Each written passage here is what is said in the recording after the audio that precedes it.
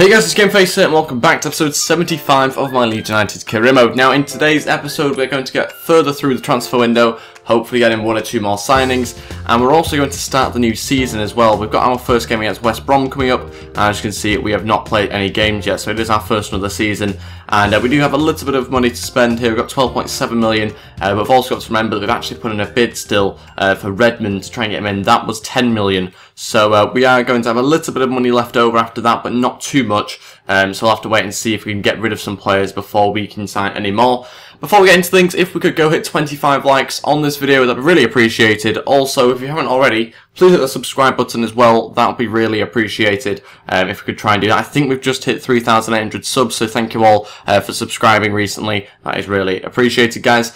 Let's move on into things and try and get in Redmond. We need another winger to kind of cover us a bit better because we're going to be going into the Champions League, and obviously we're challenging for the Premier League title this year as well. So let's try and get in some players and also sell some as well. We've got this first scout report coming in for this French guy who I was scouting before. 63 overall, 19 years old, doesn't look anything special. A few of you were saying I should get in Ben Arthur over the last few episodes. I've been looking at him, and, you know, he's 8.5 million, but he's 31 years old, and he's just not particularly fast. I don't know whether it would really work, to be honest, him signing, which is a bit of a shame, but I'll certainly consider it. I don't know whether it would be the right signing to make when we don't have loads of money to spend, if you know what I mean. So I think we'll leave him for now. Transfer for in here for Berahino, 24 million. We've also got another one in there from Fiorentina for 33.5. So it's clear that Bayern Leverkusen aren't interested really in spending too much money. 24 million is miles off the pace. So I think we might well reject that one straight away. But Fiorentina, I will contemplate this one a little bit, because obviously that sort of money could really help us. But I think I'd need more than 33.5. I think it'd be closer to 45 that I'd need for Berahino. Again, I am a little bit reluctant to sell him. He has been a very good player for us. But certainly if I was to sell him, I'd be looking for around 45 million. I think I will counter that one. It's a little bit risky because they might well match it. I don't really know, to be honest. And I will do the same with Bayern Leverkusen. I would be surprised if they matched it, but we'll wait and see. I've given them a price. If they do want to match it, then we'll obviously have to look at new players. And let's move on into trying to get Redmond now if we can before this West Brom game. First of all, the final scout report on another right-back, a 19-year-old, 74 overall, and look at that pace. That is the first thing to look at. Wow.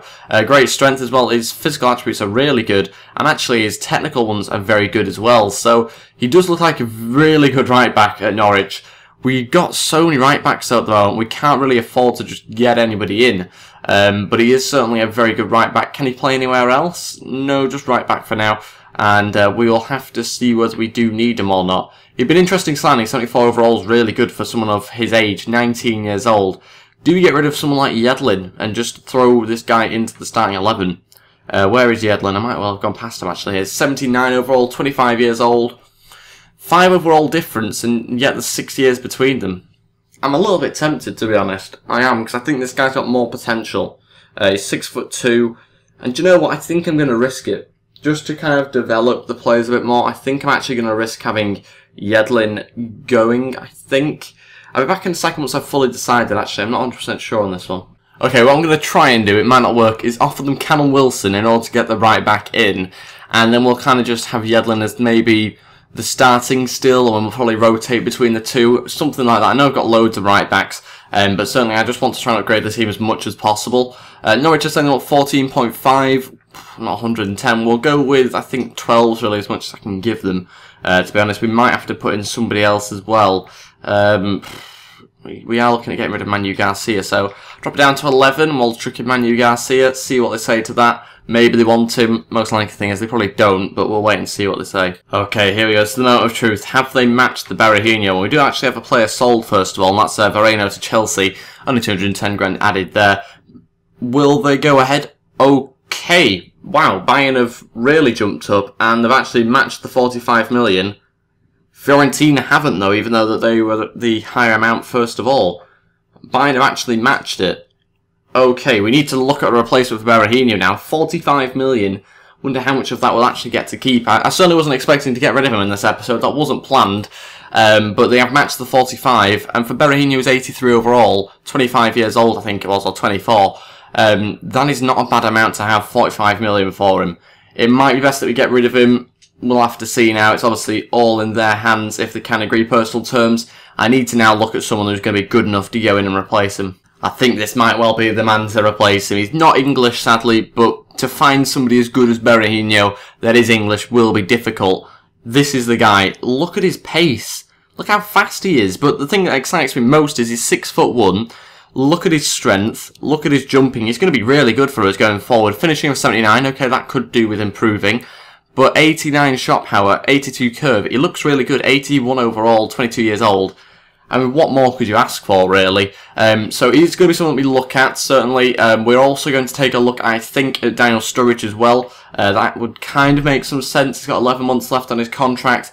He is a bit more experienced, obviously. He's got more overall. And I think, you know, his pace-wise, it's pretty good as well, obviously, in his finishing. So we'll certainly look at Sturridge as well. But we just need to try and get Berahino out the door, first of all. And usually I play this first game against West Brom, but I'm going to have to sim it just so we can fit everything into this episode. Hopefully it goes well. This will probably be Berahino's last match, assuming that they agree personal terms. We need to get things off to a good start. So if we lose here, I'd be very disappointed, obviously, because we're aiming not to do that very much, if at all, in this season. We've won the game 3-1 after all that, thank God for that. We did manage to do it just about, and we got ourselves the first 3 points, which actually puts us top of the league at the moment, which is brilliant. Transfer offer in here for Berahino, and it's from Roma. They've obviously realised that we are willing to sell Berahino if it's for the right price. Again, we will say counter offer 45 million. If you want to pay it, you pay it. If not, go away. Bailey's out for 6 weeks. Oh my days. 6 weeks. And Tommy Smith's out for 10 days. What is it with Bailey picking up all these big injuries? Same with Congolo as well. He's done a very similar thing over the last season.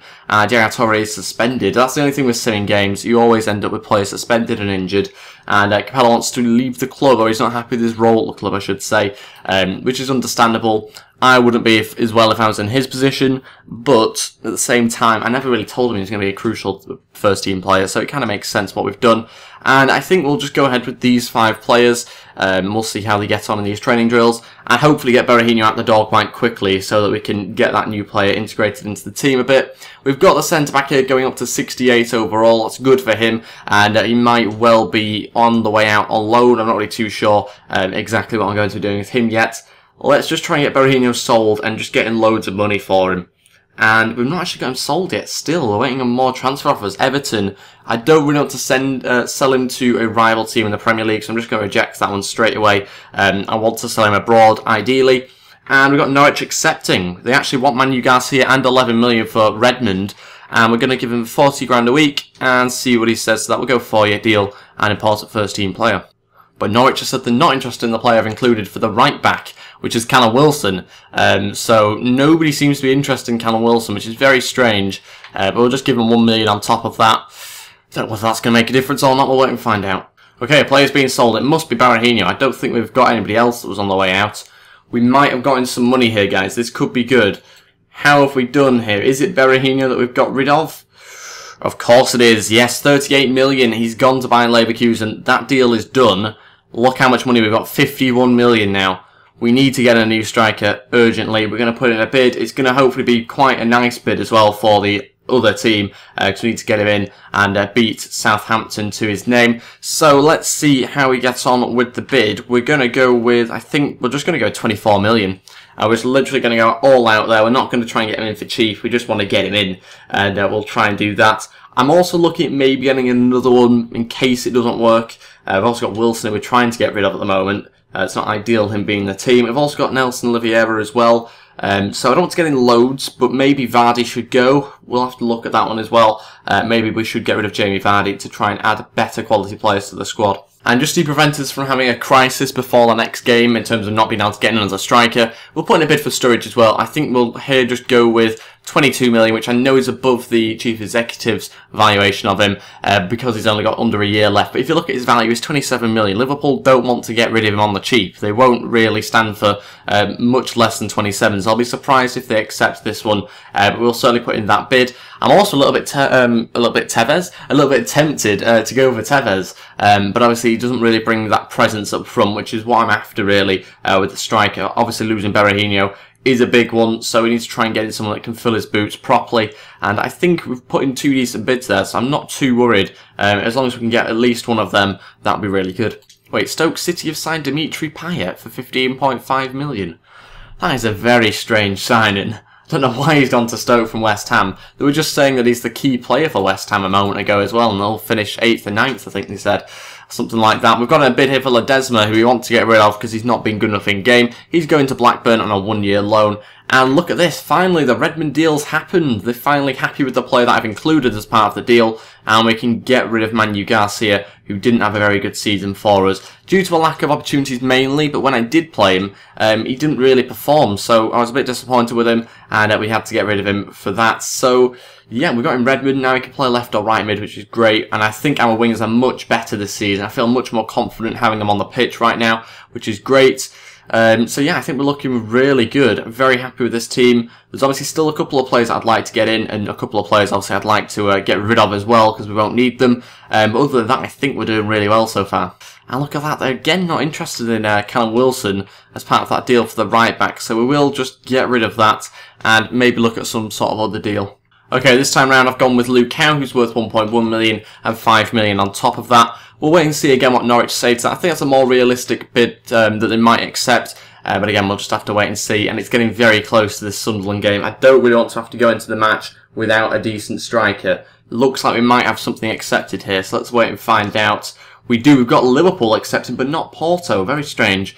I thought in the previous episode I decided to scout Antonio, the West Ham left mid. 28 years old though, so I'm kind of questioning that one a little bit. We don't really need him now. We've got another winger, but he's just someone I was looking at. And I think Ben Taylor was the other one as well, but I think he's just 62 overall, so I'm not too interested in him right now.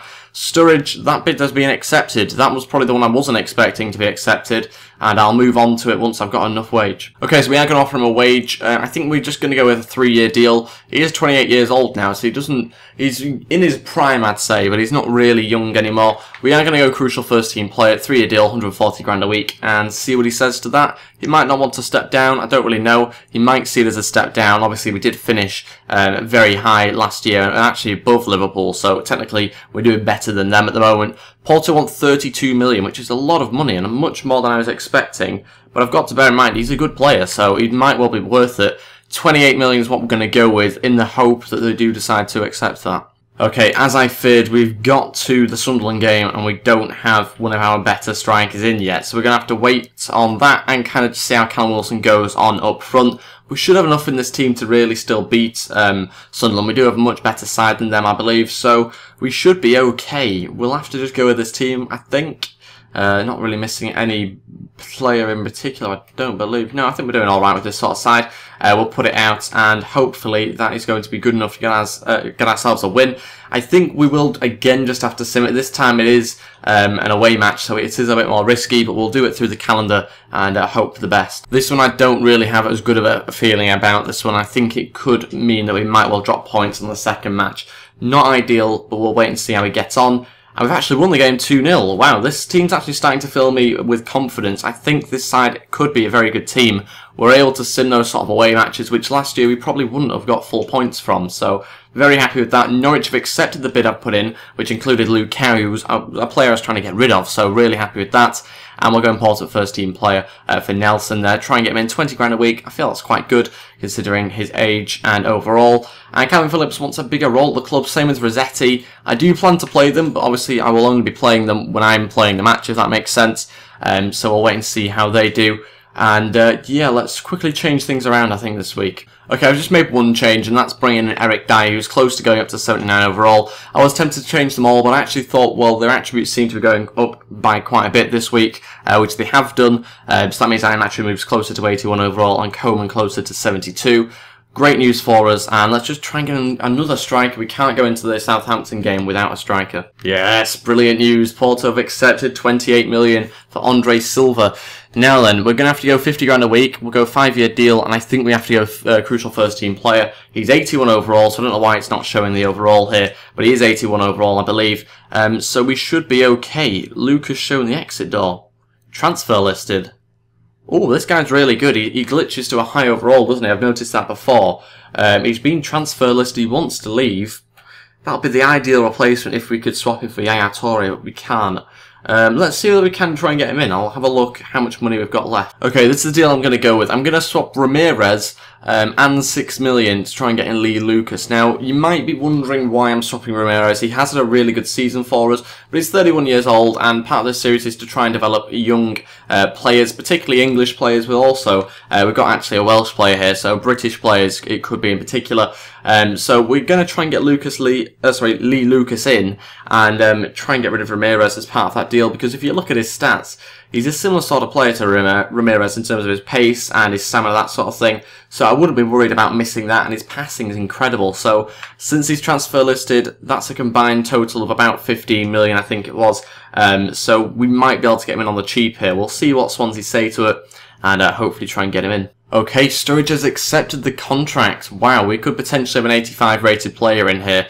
But we're also going to wait on our other striker that we're putting a bid for, wait and see what he says to the contract that we've offered him. I'd assume he'd accept it, but we'll have to wait and see, obviously, because if I was to choose between the two, I would probably go with, is it Andre Silva, sorry. Would probably go with him if I had to. Transfer offer, and we have got Congolo, 8 million. We're just going to reject that one. Not too interested in getting rid of Congolo right now. And Swansea have said unacceptable. They are interested in the play, but they want 12.5 million on top of that. We don't really have 12.5 million to give them, to be honest, but we can give them 7, just so we still have enough to get in Andre Silva. It does look like Andre Silva is the best one, I think, for me. I think he could still go up further, quite a bit further as well, Andre Silva. He just seems to have more what I'm after, I think. So I'm going to miss out on Sturridge, even though I know he's a proven player, and I'm going to risk it spending 28 million on a player that looks really good, but isn't proven yet. So I am going to risk it. It is a big risk, because obviously it could really go quite bad for us, but 28 million is a lot of money to spend. We'll get rid of, we'll reject the Sturridge deal, just to kind of get rid of that one, and we'll try and get in the right back here as well, but that might mean we can't get in Lee Lucas. I think we'll accept it anyway. I think we might be okay just about to get in Lee Lucas. Okay, it's just come up saying I've signed a top player. Now, to me, that suggests that it's higher than 81, the player I've just signed. For striker, and he's actually not. He is still 81, even though we didn't see his overalls as we were signing him. But look at those stats. He looks incredible. He really does look incredible. So he can play right winger as well. He's just got everything. He's strong and he's fast. That's perfect for what we're after in that position. He should be able to fill Berahino's shoes quite comfortably, and I'm really looking forward to using him. Yaya Toure, it's such a shame we can't get rid of Yaya Toure because he hasn't had a good season for us in the last one. But at the moment, I think it looks like he's going to be staying as he's retiring at the end of the season. So he probably won't get too much money for him. Nelson, I don't know whether to put him on the bench or not. I think I'll just leave him high up in the reserves. I'll move on to looking at getting in Lee Lucas now. Okay, Swansea have accepted the 7 million and Ramirez in order to get in Lee Lucas. We are struggling a little bit for wage here. I think Ramirez's wage must have been 60 grand. I thought it would have been more than 60 grand, to be honest. We'll have a quick look what it was, or maybe they've offered him a lower amount than what we've given him. Let's have a little look. How much was it? It was 70, so maybe they've offered him 60, Ramirez. That's a bit of a strange one. We now need to somehow change this budget, so we've still got 7 million, but also 10 grand a week to give him as well. It's going to be so close. Oh, just got enough. That is very close, and I think we will actually go ahead with the 70 grand. 4-year deal, crucial first team player, and let's get in a Welsh player alongside our English players. Let's get in some more British players, which is great to see, and hopefully we can try and get him in, and then we will have spent all our money, which is quite a lot, to be honest. We've spent loads in this episode, but I think we've brought in the right sort of players. Look at that one. Herrera's gone to Newcastle for 19 million from Man United. Very strange signing yet again. But this match against Southampton's kind of come a bit too early. I really would have liked to have played this one. But again, I leave you on a cliffhanger as to whether we get Lee Lucas or I play the match and we find out. I don't really have enough time to play it. So I'll have to leave you on a cliffhanger as to whether we've signed Lee Lucas or not. I think we should have really. I can't see him rejecting the offer. Could be wrong though. We'll wait and find out in the next episode. Join me for that, probably not tomorrow, but the day after, and we'll wait and find out. That is it for this episode. Thank you all for watching. If we could go hit 25 likes on this video, that'd be really appreciated. Also, if you haven't already, please hit the subscribe button as well. That would be fantastic. And I'll see you guys next time. Thank you for watching, and goodbye.